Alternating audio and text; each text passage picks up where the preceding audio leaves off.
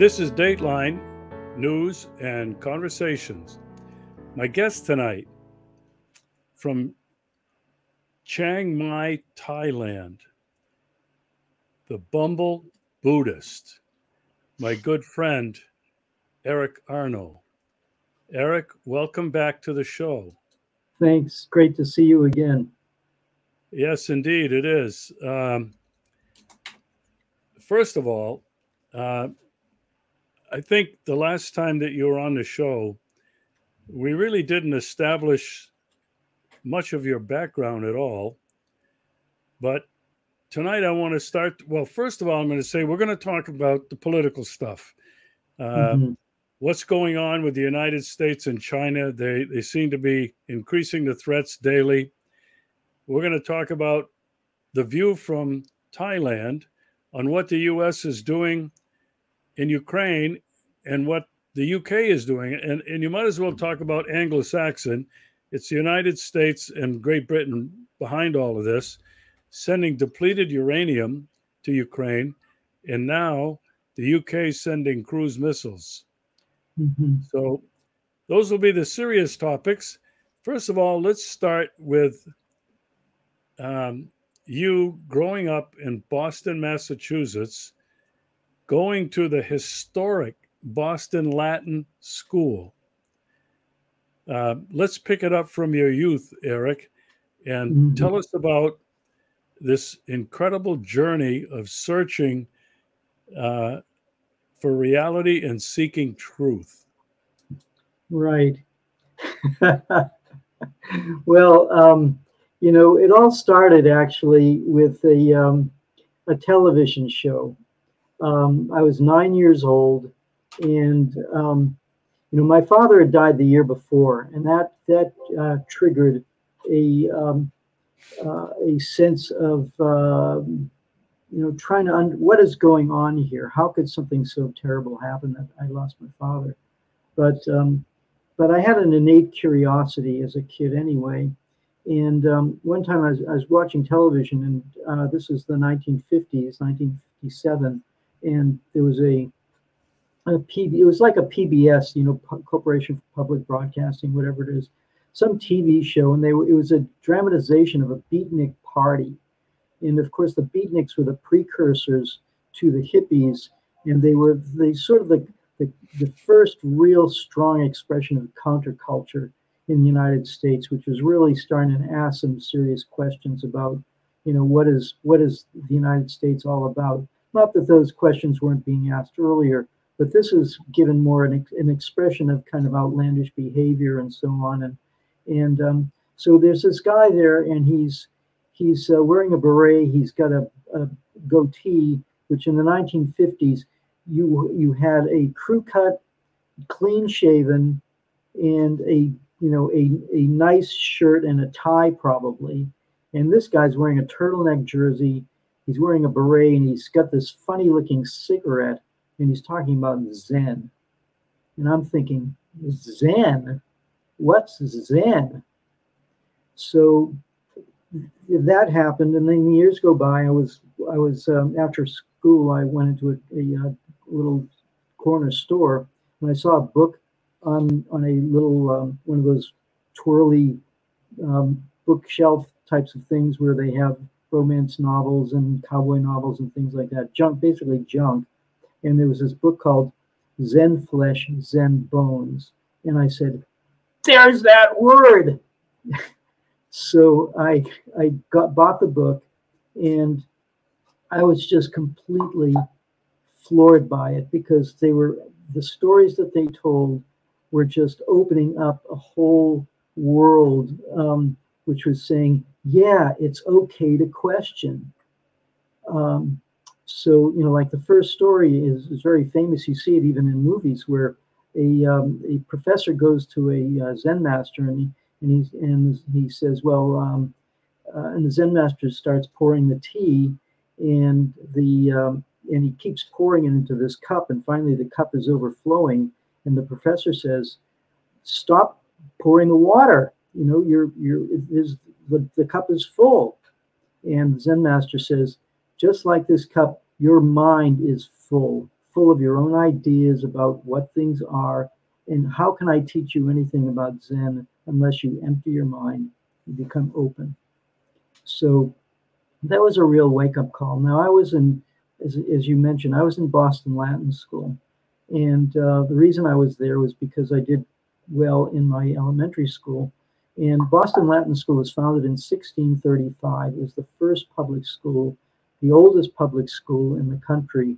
Harvard University was founded so that graduates of the high school could have a college to go to. I mean, that's how prestigious it was. And the Latin, Latin was like the foundational course which you had to take as a Latin school student. And we had ancient history, and there was other things. And I studied German. I actually took 1 year of Russian, which I had to get discontinued because I ended up transferring out when we moved. But in any case, I was at this school where we were taught, really excellent English grammar and how to write clearly and carefully. And it gave me a basis for, critical thinking. And of course, when I started getting involved in Zen, this was something where we're talking about, that's what Zen is all about. It's all about questioning. So then I went on to university, and I was majoring in chemistry at the time. And then in my sophomore year, I had a mini nervous breakdown because I was in this play called Wojciech. It was a German play produced in 1820 about this soldier who is basically treated like cannon fodder, and in a lab, he's basically a lab specimen for these scientists, and treated like crap.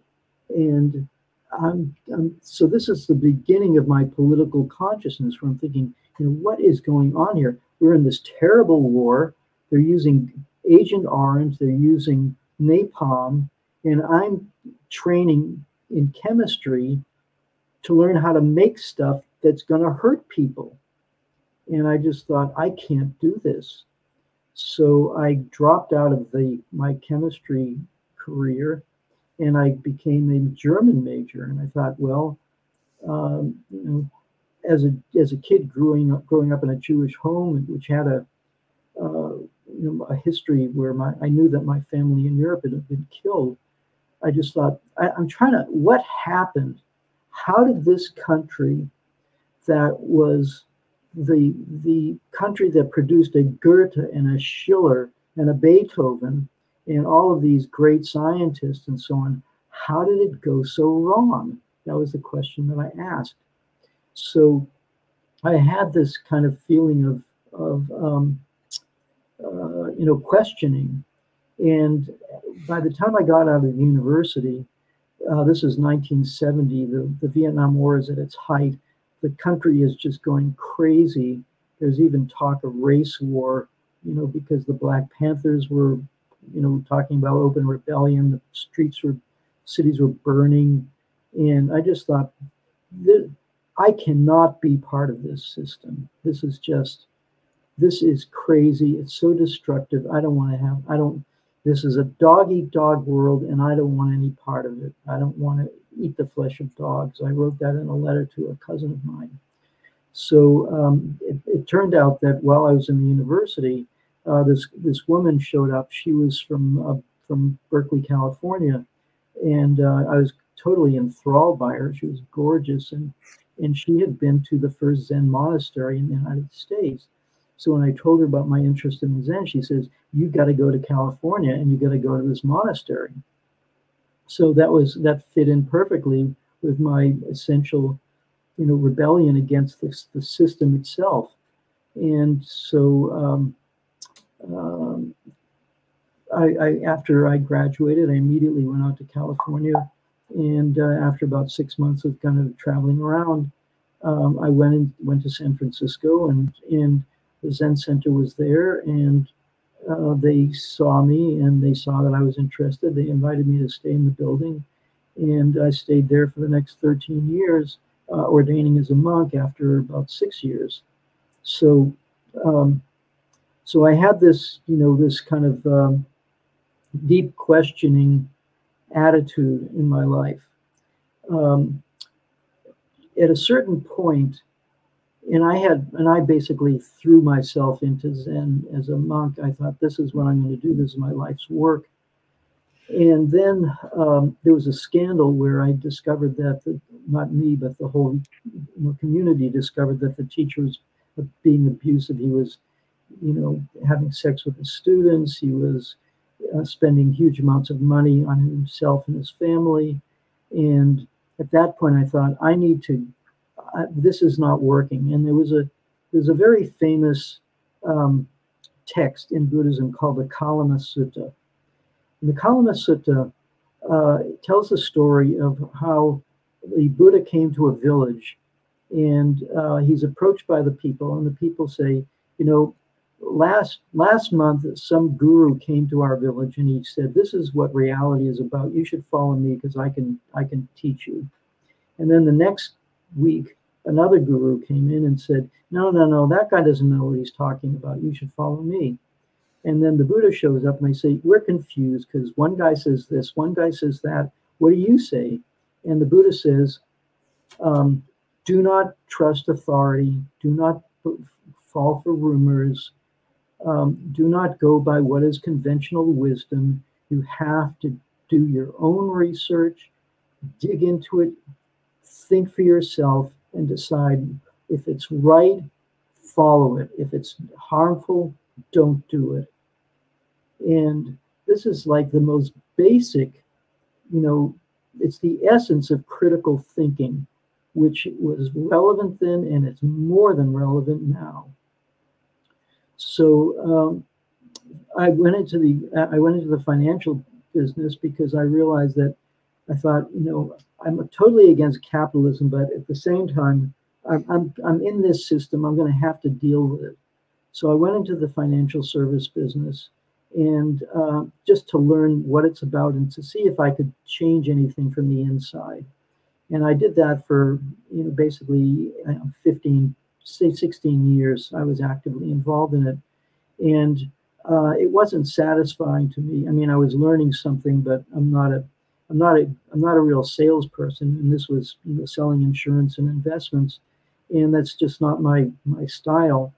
So, and at that point, of course, we're talking about the year 2000, and in 1999, we were already, having access to the internet, and I found this book called The Unauthorized Biography of George Bush Sr. And it talked about, it was like, it blew my mind because it talked about the grandfather of George W. Bush, who was a banker for the Nazis. He planned a coup against Roosevelt. These are not nice people. And as I dug into this, I just thought, there's something seriously, we're in serious trouble here. If these are the kinds of people who have power, where's this all going? Well, in 2000, there's an election that is obviously stolen. You had to be a fool not to see it.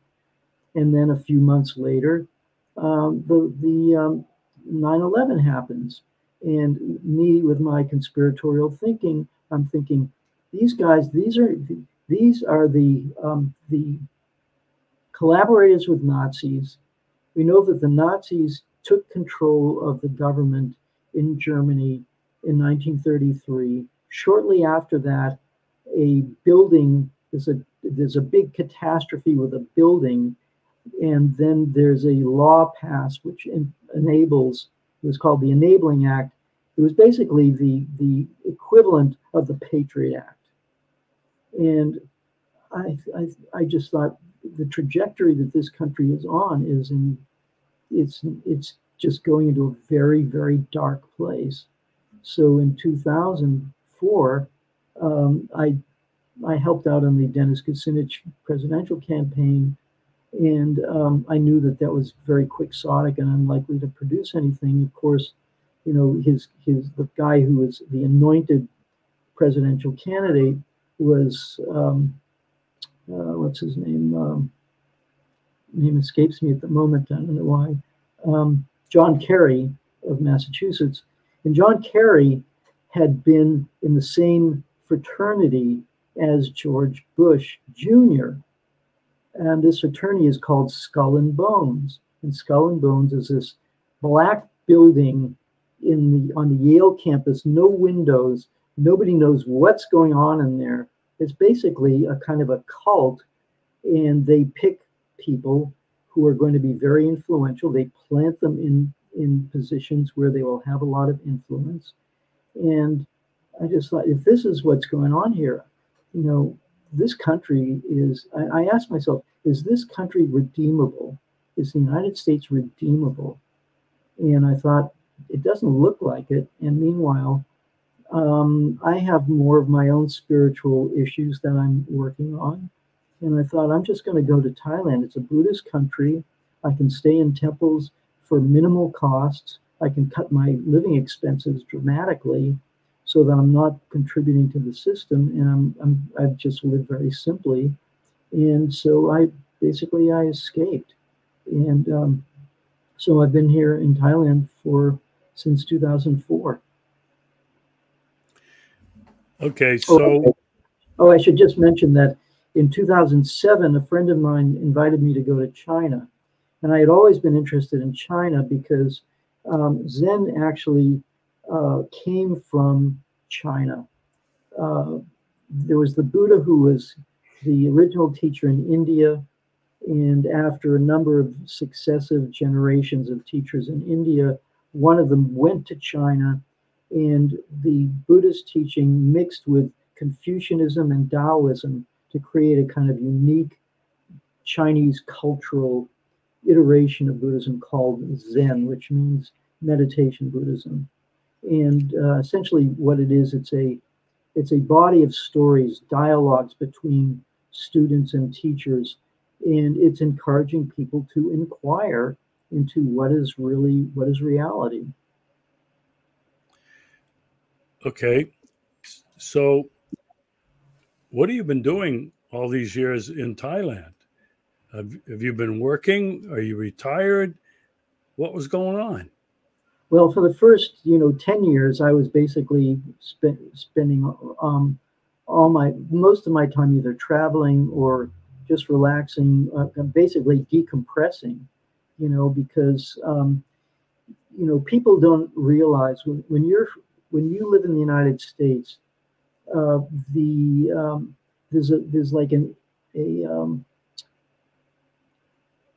there's a traumatizing effect that society has on the American consciousness. People just don't understand it. They're bombarded with propaganda. They're told lies continually so that they're in a state of cognitive dissonance. And at a certain point, I thought, am I depressed because I'm mentally ill, or am I depressed because I'm in a toxic society? Well, I thought, I think I'm depressed because I'm in a toxic society. So coming to Thailand was a way to just decompress from all that, staying in temples. A lot of times I meditated for many, many hours, days, weeks, months at a time. And then I went to China and did that for an additional, like 6 or 7 years, staying in Chinese temples and meeting these Chinese monks these were Zen monks. These were people who had actually studied in the same tradition as the teachers that the body of literature that I had studied as a monk in the United States. So that was a very nourishing experience for me, and I think it helped me to work through a lot of stuff. So that now, Caitlin Johnstone had a very good article about this recently, where she said, when you're looking into this darkness, this really terrible situation that we're in, it's easy to become depressed or angry or have these negative emotions. But if you can learn to just face it with a certain state of mind and cultivate that state of mind, you can face this toxicity without being overwhelmed by it. And so I think that my practice over those years really helped me a lot. Now in 2014, I had a change of situation because I had a knee injury. My finances were not so great, and I thought, well, I think maybe I need to put some energy into getting the financial side of things together. So I started an Amazon business, which is still going. I'm not a great businessman. It's not making a lot of money, but it's interesting, and it sort of kept me engaged, and it helped me to stimulate that aspect of my brain, so that a lot of people, they retire, they don't know what to do with themselves, and you see lots of these retired people. They basically hang out in bars and they don't do anything with their life. So, and I'm not like that. So I did that. I trained physically. I went to the gym. I go to yoga classes now, things like that. So, but in the past, I would say concurrently in 2014, when I came back to Thailand from my last trip in China, I started reading a website called The Saker, which was written by a Russian American guy. He's an ethnic Russian born in Switzerland, I guess, and he was talking about all things Russian, and I was seeing that there was a situation developing in Ukraine that looked quite serious, and I followed that as it developed, and I could see, we have a very serious situation developing here, and I followed it all the way through, and in the course of that, done a lot of research, found a lot of background material this is Western literature, which completely smashes the whole narrative that we're taught. So, for example, we're taught, oh, the Russians didn't win World War II. So I went to Russia last summer. I was in the city of Volgograd, which was the successor name to Stalingrad. Stalingrad was the turning point in the war. 2 million people, 1 million Germans, 1 million Russians died fighting over this city, but the Russians won. And FDR, the president, wrote a letter to the people of Stalingrad saying, you guys, you are great. You turned this war around. You were the first people to really defeat the Nazis, and hats off to you. This is great. And Churchill, perfidious creep that he was, also had to admit that this was a great victory, and the King of England at that time produced a sword, which is in Volgograd, commemorating this great victory. It's honoring the Soviet Union. So when I show stuff like this on my blog, it completely smashes this narrative that, oh, the Russians didn't really do anything. The Americans landed in Normandy and they won the war, and it's all ridiculous. So so my job has been, what I'm trying to do now, Regis, is it's an issue of consciousness. What we have what we're faced with, what humanity is faced with, is a crisis of consciousness. It is both spiritual consciousness and it's social and political consciousness. And there's always been a tension between these two, where the political people who are completely political say, oh, you navel gazers, you don't know anything, you're just part of the problem because you're too self-involved.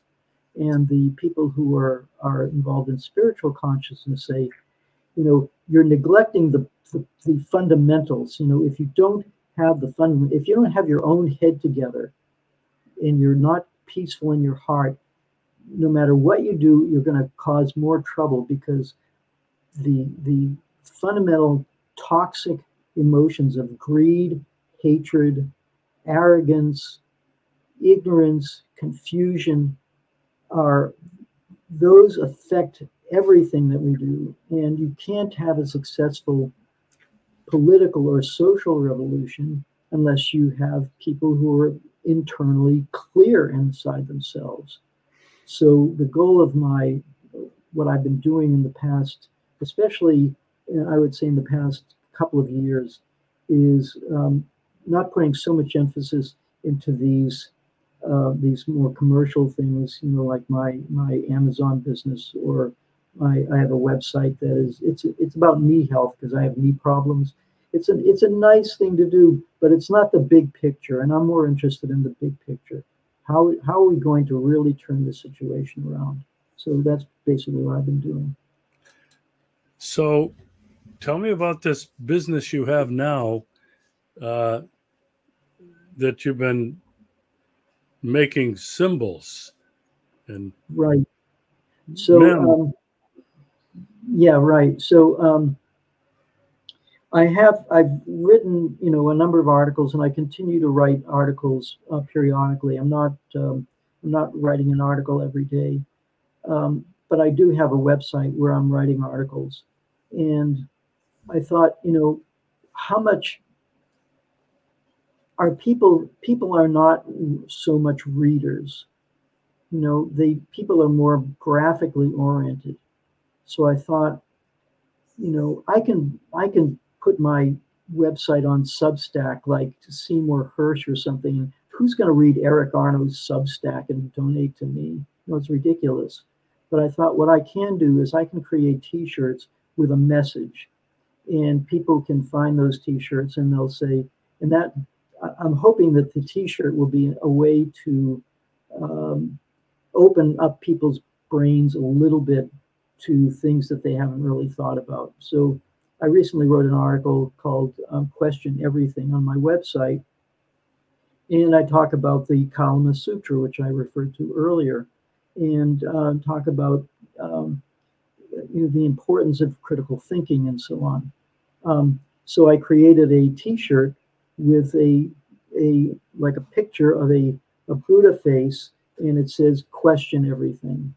So my idea is that if people buy this T-shirt and it says "Question Everything," then when they're wearing that T-shirt, people will say, "Oh, that's a really interesting T-shirt," and then the person who bought the T-shirt can get into a conversation with them and say, "Well, what do you mean by question everything?" Well, did you know that the U.S. blew up the Nord Stream pipeline? No, nobody ever told me that. Well, question everything.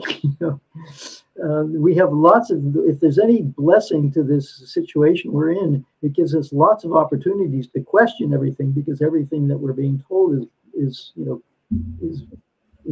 fallacious. And I have other T-shirts. One of them is called "Give Peace a Chance," where I show people, it's like people looking at a globe with a white dove, and I put "Give Peace a Chance," which is the famous John Lennon song. And I have other things. I have a little meme where it says "Free your mind." So I'm trying to get some kind of awakening consciousness into people. Now, what's interesting is that I wanted to. Most of the stuff that I've done is it's very very light in the sense of as opposed to dark. I want to kind of appeal to people's feel-good sensibilities. So today I created a T-shirt based on Einstein's warning, in which he said, the unleashing of the power of the atom has changed everything save our modes of thinking, and thus we drift towards catastrophe. And this, I have this statement against a background of a nuclear bomb blowing up, which looks almost identical to the image that you have in your 30 Seconds to Midnight, thumbnail. It looks almost, it might even be the exact same picture. Well, I submitted that design to Amazon. Amazon rejected it. Interesting. So they can't. They don't like Einstein telling people that we're fucked. If we don't start questioning what the hell is going on. Yeah. So I'm going to question this. Are you silk screening these T-shirts at home, or, I mean, and where do you sell them? How do people get them? Do you have to be in Thailand and go to some hippie shop or something to find these things? No, there's a lot of ways. T-shirt business is it's a sort of a sub, what can I say? It's a what's the word? In internet, everything is on the internet nowadays. And there's many different business models. So one business model is called print on demand, and print on demand means that you can upload your design to a company. It can be Etsy, it can be Amazon, it can be other websites. I'm starting this on a website called Gear Bubble. And the reason why I picked Gear Bubble was because Jackson Hinkle, who's a pretty well-known YouTuber, found that his designs were getting rejected. so he found Gear Bubble. I thought, well, if Gear Bubble is willing to put Z's, and Jackson Hinkle's, kind of pro-Russians type stuff, then maybe there's a chance for me. So I started an account with Gear Bubble, and I put that Einstein quote. Unfortunately, Gear Bubble they don't allow you to make a very detailed picture. In other words, the bandwidth that they'll allow in an image is not so great, but at least it allows me to give the message. And I have I just uploaded another one called I'm with Putin, which, if you go on Amazon and you look for T-shirts about Putin, there's not a single T-shirt which has anything nice to say about Putin. Putin's a thug. He's terrible. You cannot say anything nice about Putin, and they allow it. But if I put a T-shirt up saying I'm with Putin, my guess is that Amazon will not allow it. So I just thought, the hell with it. I'll just put it on Gear Bubble, and what it is, it's a picture of a smiling bear, and it says I'm with Putin. It's like. So how can people? Where can they go? Can they find your name and your brand on Amazon or this whatever it is, Tear Bubble or? Right. It's at this point I am in the internet desert as far as visibility is concerned, because not only is my content probably undesirable to Google and Amazon and all these other creeps, but also because I'm so new at it that I don't have any presence. So I saw somebody was talking about this. They said, if you're going to have any visibility on Amazon, you have to have at least 100 sales. So yes, Amazon is, we all know, we don't have to go into what Amazon is, but it is what it is. And if people go into Amazon and they decide that they like some of my designs, they can buy them and spread the word about peace and question everything and so on and so forth.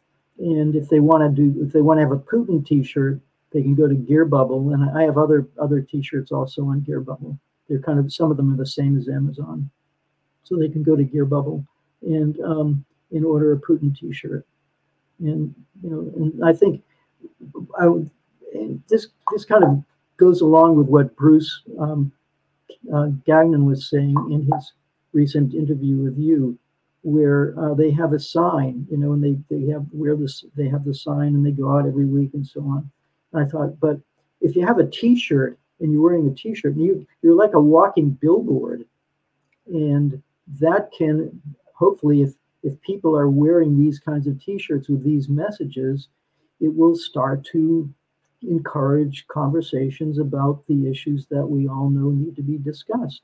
And so it's a very mundane, approach to raising consciousness in a country, in a world that has a very low level of consciousness. So we're like, most people are not going to read my 2,000-word article about what happened at Stalingrad, but they will see something that at least causes them to think, well, maybe I do have to question things, in a visual thing. A picture is worth 1,000 words. Yeah. All right. I want to shift gears with you with the time we have left. You've been an astute follower, observer, and researcher about what's going on geopolitically. But I want to focus now on what I think is really dangerous and extremely reckless. The United States continues to up the ante in Ukraine, sending them state-of-the-art stuff. The UK has sent depleted uranium to Ukraine, and Russia has said, don't do that. Nothing has happened yet. And then the UK just the other day said, we're going to send cruise missiles to Ukraine. Eric, what do you make of this? Does Russia have a red line? Is it moving its red line with these increased threats? What, in your mind, what's happening?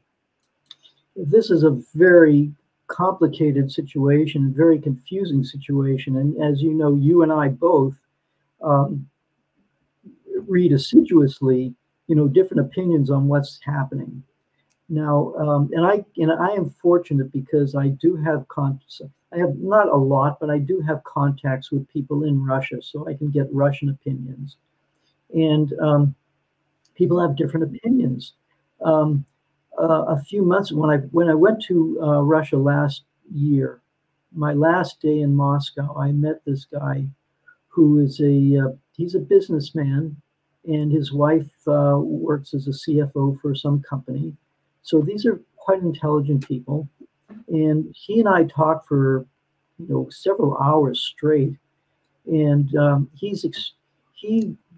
there's a lot of sentiment in Russia for the Soviet Union. People understand more and more just how badly they were, betrayed by their leadership, and he's very skeptical of the leadership even now. He sent me an article several months ago talking about Putin and saying that Putin himself is very compromised because Putin is juggling on the one hand the nationalists, and on the other hand oligarchs who are basically in it for the money. They don't give a damn about Russia or anything. All they care about is themselves. And Putin is in the middle of this. And so one of the reasons why it took him 8 years to do anything about this whole situation in Ukraine was that he did not get enough pressure from the people who felt that Russia needed to go in earlier. And there's other people who are talking about these same kinds of things. And recently Prigozhin, who is the founder of the Wagner Group, private military contractors, and he's basically saying there's some really weird stuff going on here. My efforts are being undermined, and it's causing real deaths of my men here, and we don't like it. I don't like it. And he's in the most vociferous terms called out the Russian leadership, including the Secretary of Defense Shoigu, and I think even Gerasimov, who's the top military guy. So you have that side of things. On the other hand, people are saying, well, it may be that they're just doing this as a psyop against the Ukrainians to get them to attack so that Russia can smash them. So there's a lot of different. There's a lot of back and forth about what is going on, and it's very difficult for me personally to say definitively what is actually going on, because there's some very smart people on both sides saying different things. They're interpreting the same data. The data is all out there, and people are just interpreting it differently. Now, getting to the issue of England, England is basically the people who run England are and always have been psychopaths. Let's be frank about this. You don't have this little island and take over, 2/3 of the world, lying your way into, betraying people, dividing and conquering, and so on, creating opium wars, causing famines that kill millions of people due to starvation, not caring about it. I mean, there's a certain psychological mindset that infects the British elite. And as the British Empire started to collapse on its own weight, they basically started feeding on their own people. So British society itself is in a state of disintegration, serious disintegration, and but they don't care. They're sending weapons to Ukraine instead of taking care of. There's more food banks in England right now than McDonald's restaurants. Which tells you everything. It's like 15% of kids are poverty stricken and don't have enough to eat. The country is basically turned into what India was or has been, for the past 200 years, since the British went in and stole trillions of dollars of wealth from it. They stole the diamonds and everything from. They destroyed India. They nearly destroyed China. They've harmed many other countries.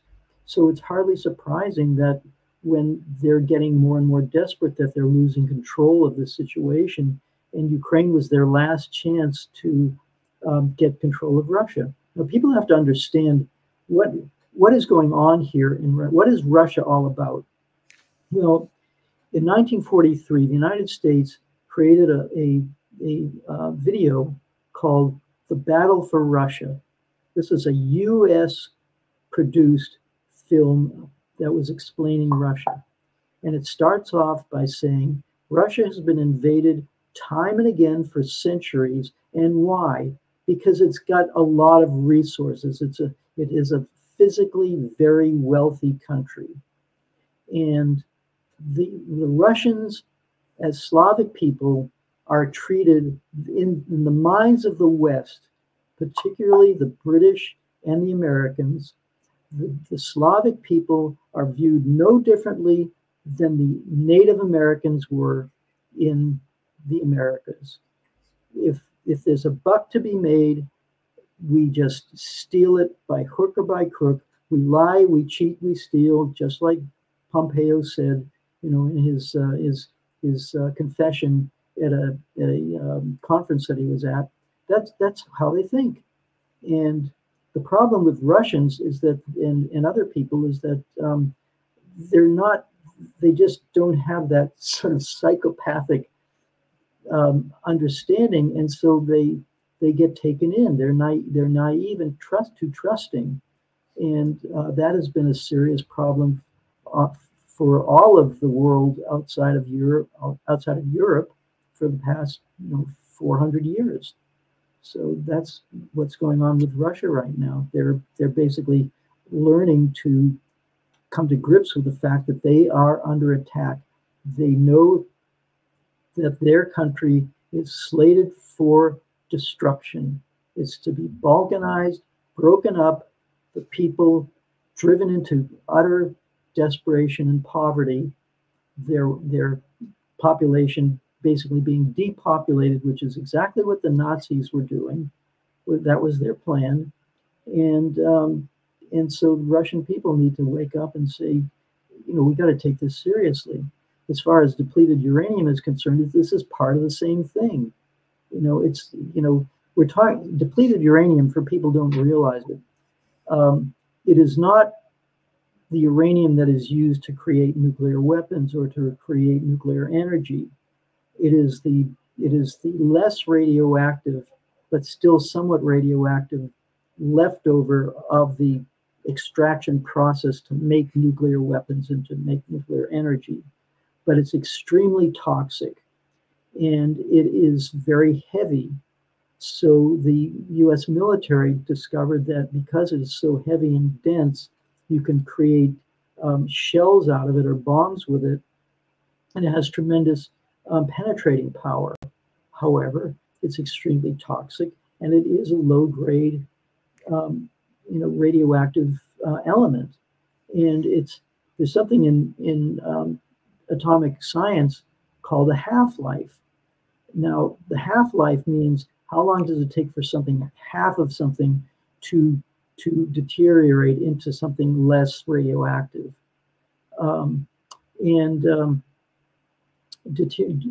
Depleted uranium has a half-life of 4.5 billion years. Now, tritium, which is an isotope of hydrogen, has 3 neutrons instead of no neutrons, has a half-life of 12 years. It's radioactive, it's dangerous, it's not good to have in your body, but depleted uranium lasts for 4.5 billion years. And that means that if the British are sending these kinds of weapons to Ukraine, they're going to create horrific birth defects and cancer, just as the US caused in Iraq and in Serbia. And the British are perfectly happy to have the same thing happen. If we can't get control of Ukraine, we're going to destroy it. And so this is a huge dilemma for Russia, because Russia, the longer this war goes on, the more of this depleted uranium is going to poison Ukraine. And so what are they going to do? And if they increase the tempo and act more proactively to really bring this war to an end and kick NATO out completely, NATO is going to be escalating. So where's this going? Yeah, you mentioned some very important points. One of which was there's so much confusing information out there, false news, that it's extremely difficult to know what's really going on. This dispute between Prigozhin and Shoigu is not good, and has got people worried and questioning. I was asking you if Russia really has a red line. I mean, the depleted uranium is in there, and Russia had said don't do it and warned Great Britain. And now Great Britain follows that up with cruise missiles. And, when is enough enough? Do you think Russia will run out of patience?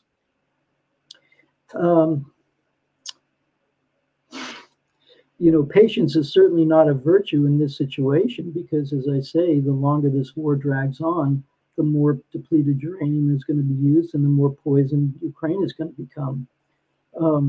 So, one would hope that that Russia would, act to put an end to this.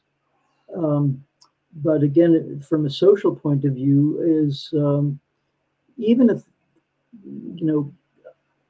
again, Russia is hamstrung because there are these basically traitorous elements within Russia, especially within the business community and the oligarchs, who are perfectly happy to let this war go on because all they care about is money. And there's more than a few people who are saying that this is a huge problem. Going back to the Soviet Union time, the reason why, in my opinion, the reason why Stalin is so hated is because he knew what he was up against, and he said, you know, we got to get rid of these blankety blanks. And so he did what had to be done to get rid of these people, and innocent people, you know, got caught in it. But Russia would never, Soviet Union would never have won World War II unless they had got rid of these interlopers. If you look at Western Europe fell very quickly to the Nazis because they were loaded with people who were sympathetic. Well, Russia has too many people who are either sympathetic or willing to look the other way, and that is causing, you know, that is what is basically hampering, you know, Russia's ability to prosecute the war as it needs to be prosecuted. So if, you know, if the Russian people were really all in, they really understood, and as I've said to you, you know, in other contexts, I know Russians who are completely against the special military operation. They don't understand what is at stake, and if they really need to get it through their heads that this is real. This is a world war. It is a war for the future of the planet, and if Russia loses, we are all basically screwed. So is the Russian military going to, you know, do what it takes to you know, kick NATO out? You know, I talk with Putin extensively every day, and you know, we discuss this. You know, just kidding. How am I supposed to know what's going on? You know, it's a very confused situation, and it's unsettling. You know, but it is what it is. We just have to face it, you know, squarely, and just speak the truth about it to each other at a minimum, and try and find our way through this. Yeah, I agree with you. I think Putin is compromised. He's got very powerful people on both sides, and it's not just the oligarchs on that side. There's a lot of the Western-leaning liberals and intellectuals leaning towards the West. And then you've got just as many patriotic Russians, intellectuals, military people who are on the other side. And I do think, and I've hated to speculate about all this stuff, but that certainly seems what's going on. I've been pretty convinced that this has been Putin's problem for the entire 23 years that he's been in office. Absolutely. So I want to shift gears. We have a little bit of time left. What's happening in Ukraine is extremely dangerous, as you pointed out, especially with the entry of depleted uranium and now cruise missiles.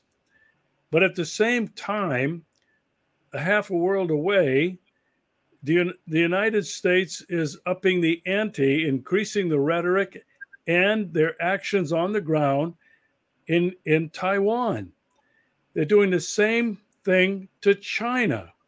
And Eric, what do you make of the situation that is going on in Taiwan? What do you see as the end of this? China is enormous economically. China's really powerful politically, and China militarily is not a Johnny-come-lately. I've been reading where they have enough weapons, anti-ship missiles, supersonic missiles that can eliminate however many fleets the United States has in the East China Sea. But how do you see this evolving simultaneously with what's going on in Ukraine? Right. Well, again, this is a two-front war, and it's very dangerous, you know, obviously for the reasons that we've discussed. And it's not just about Taiwan. Remember, Australia is completely compromised. They're in the pockets. You know, you have in the West, you have Europe, which is totally compromised. They're all vassal states of the empire, and in Asia, you have South Korea, Japan, Australia. The Philippines just sold out. This new president said, "Sure, come on in, build some more military bases." And the U.S. is trying to do the same thing in Thailand and in Burma. So it's, of course, it's crystallized around Taiwan. Now, I have a couple of friends from Taiwan, and I just asked one of them, what his opinion is, and he just says, he's planning to get out of Taiwan. He just says he's pessimistic. He doesn't see a good end to this, and the best outcome for Taiwan would be for the KMT, which is the just to explain to the listeners here. In 1949, there was a civil war between the quote unquote nationalists, who was led by Chiang Kai-shek, who was basically a vassal of the United States and England, and the communists under Mao and Zhou Enlai and the Communist Party. The communists won. However, they wanted to capture Taiwan, but they didn't quite have the ability to do it at that time in 1949. And then the Korean War broke out, and the Korean War made it possible for Taiwan to be even more taken under control by the United States. At a certain point in the 1970s, Nixon came to the conclusion that he could play Russia and China against each other. So he created something called the One China policy, and he granted to China the right to claim Taiwan as part of China. Taiwan is not Taiwan, it's the Republic of China. Its official name is the Republic of China. And technically they claim to have jurisdiction over the entire mainland China. But as time has gone on, they've realized, well, I guess we're not going to be able to, that's not going to happen. But you create what the US did is they created this, a Taiwanese nationalist faction, which has taken significant control of the country. And they're talking about independence, giving up the idea that they're part of China at all and just becoming Taiwan. Well, the KMT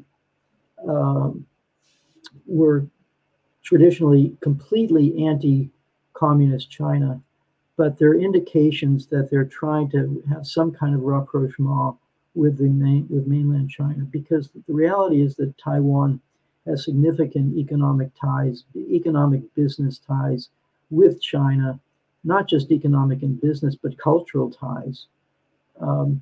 So there's no really good reason for Taiwan to be separate from China. And China doesn't want to invade, but the United States, as you say, Regis, is upping the ante. And recently, the Americans, as is their wont, said, well, if Taiwan comes under the control of the mainland, we're going to have to destroy the semiconductor industry in Taiwan. They would basically blow it up, presumably. And if they did that, they would deprive China of this very, very valuable asset. The problem with this whole situation is that the world depends on Taiwan's semiconductors, and the U.S.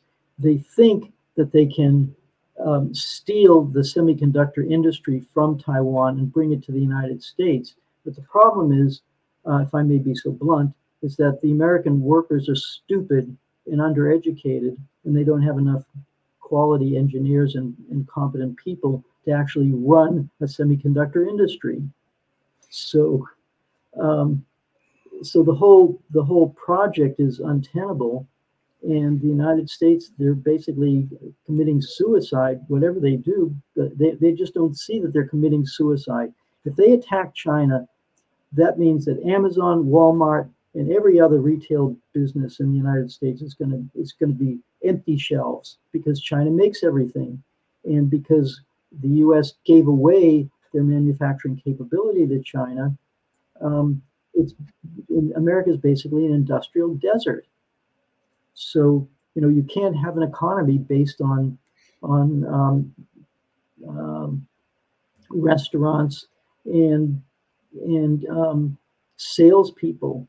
It's not a real economy. So it's a completely self-destructive path that the U.S. is on with this ensuing, or it's a soft war. It is a war against China that's going on right now, but it's how far they're willing to push it. It's very hard to say. And I'll just finish off this part of it by saying that I just saw that China had this weather balloon. It goes out over the United States. The U.S. makes a big deal out of it. Oh, they're spying on us. Those evil Chinese. There's the yellow peril. Those chinks with their slitty eyes and their yellow skin. You can't trust them. They're bad. And recently, Jake Sullivan had some kind of contact with them, and they said, well, we probably should let's put this balloon thing behind us and kind of get things back on track. And China had some conversation with them. They said, well, it's good, you're heading in the right direction. But if I were the Chinese, I would say, that's all very nice, but no more weapons to Taiwan. Get it? Will they do that? Probably not. They're going to just keep pushing and pushing. And so we'll see what happens with Taiwan.